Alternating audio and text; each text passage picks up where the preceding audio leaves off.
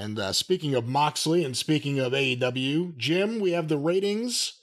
These probably won't be as gracious and kind as Dave's were. These are from the Nielsen people, right? I believe that is who is still doing these. That's right. Nielsen's ratings for AEW Dynamite August 30th on TBS. Art Nielsen and his brother Stan, right? Not those Nielsens.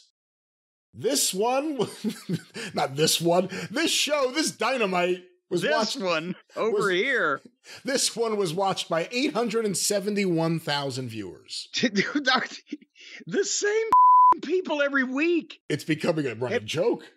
It is the same number every. What are the? Does it have the last? Do you have the column of the last 5 or 6 numbers or whatever? I would have to. Well, don't do any work. But last week, the total viewership was 870,000 viewers. So okay, so they're growing by leaps and bounds. 870 to 871. Where did they start, and where did the exodus begin this week? These are the ratings as compiled by WrestleNomics. Quarter 1, 8 to 8:15 p.m. Jon Moxley versus Commander with picture-in-picture, 957,000 viewers. Wow. Okay. And by the way, I have clarified the Big Bang Theory apparently is no longer doing the big numbers that it was doing, a year or 2 years ago or whenever the fuck it was, where they'd start with over 1 million people.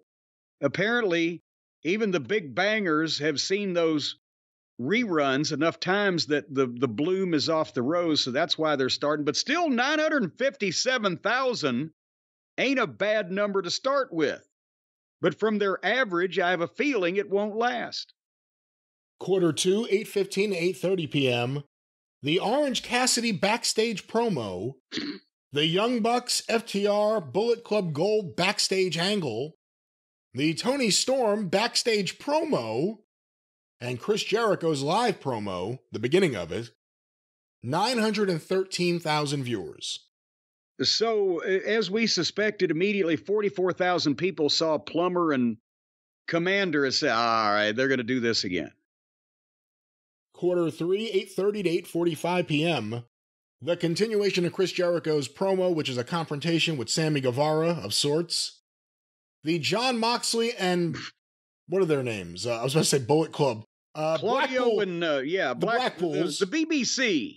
Their promo backstage, as well as Eddie Kingston versus Wheeler Yuta with picture-in-picture, 925,000 viewers.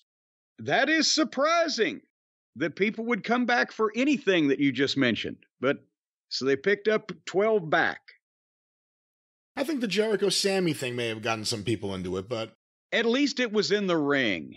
That's right. At least it wasn't just shit going on in the back. Quarter 4, 8:45 to 9 p.m., the continuation of Kingston versus Yuta, the MJF Adam Cole backstage locker room promo, an ad break, Sammy Guevara and Don Callis' backstage confrontation, and the beginning of Adam Cole having a confrontation with Roddy Strong, Mike Bennett, and Matt Taven, 909,000 viewers. And the 12,000 they picked up and 3 more thousand said fuck it. Quarter 5, the big 9 o'clock hour, 9 to 9:15 p.m. Continuation of Adam Cole's confrontation with Strong, Bennett, and Taven. Penta El Zero Mieto's backstage promo. Emi Sakura, Marina Shafir, and Nyla Rose versus Britt Baker, Hikaru Shida, and Chris Statlander. Ding, ding, ding. I think we found the cliff. With picture-in-picture, 910,000 viewers. What? Well, again, it's the continuation of the Adam Cole angle. All right, okay, I see. So they stayed to see what the fuck that was all about, and then they saw the girls. So what happens next? Quarter 6, 9:15 to 9:30 p.m. The continuation of Sakura, Shafir, and Rose versus Baker, Shida, and Statlander. The post-match with Ruby Soho. The Konosuke Takeshita Don Callis backstage promo. An ad break. And the beginning, is it the beginning or the whole thing? The whole thing of the Acclaimed and Billy Gunn's ribbon-cutting ceremony for their new scissor-themed championship belts. 828,000 viewers. Okay, so that's 82,000 decided that women's six-man was not to be tolerated. Well, not woman's six-man, six-woman. Oh, well, that's right. Well, the six-man tag team champions and their women? You can't have that. Well, Quarter 7, 9:30 to 9:45 p.m. The entrances with picture-in-picture for Orange Cassidy versus Penta El Zero Miedo, and then there was an ad break, 763,000 viewers. Okay, now it makes sense, because let's face it, they got a gift that they were able to stay above 900,000 people for this rotten, stinking, smelly program that they aired for an entire hour before people smartened up that this is all we're going to get. We ain't going to get nothing else but this. And then in the final hour, they started at 910,000, went to 828,000, went to 763,000. And now that they've got a good whiff of pockets, where did they go in the last quarter? The final quarter, plus there's an overrun. 9:45 to 10 p.m., Orange Cassidy versus Penta El Zero Miedo with picture-in-picture, and Orange Cassidy's live promo. He did a promo? Oh, yeah. Oh, good Lord. 769,000 viewers, with an overrun of 784 for the 1 minute of Jon Moxley and Orange Cassidy squaring off. Yeah, we don't buy that. I can't believe that it didn't drop in the final quarter, but I guess maybe somebody was tuning in thinking, certainly to God, this is not the main event. There's going to be something else going on.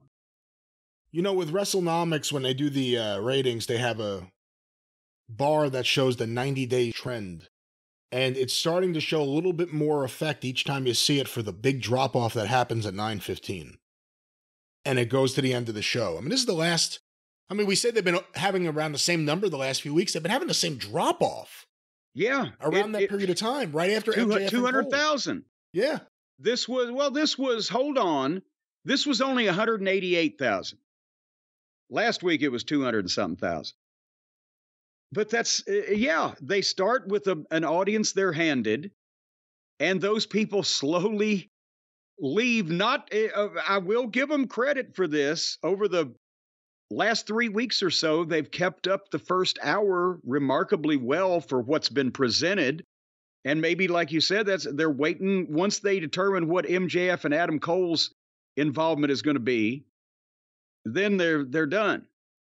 But every week they lose between 20 and 25% of the audience they start with by the end of the program, which is an anomaly from every other wrestling program that we're aware of, right? Even Collision. It's not doing as well on Saturday night, but they keep the audience they get to begin with. They keep the audience that's there. You know, the issue, too, is with this women's six-person match, the trios match, I guess the six-man women's match? The six-man women's match. There's no way you could write that on paper and not think that would cause people to say, you know, I've seen enough, I'll turn the channel. There's lots of baseball on. There's lots of other things that... He wrote down Moxley versus Commander, and he wrote down Pockets versus Penthouse, and didn't think the same thing.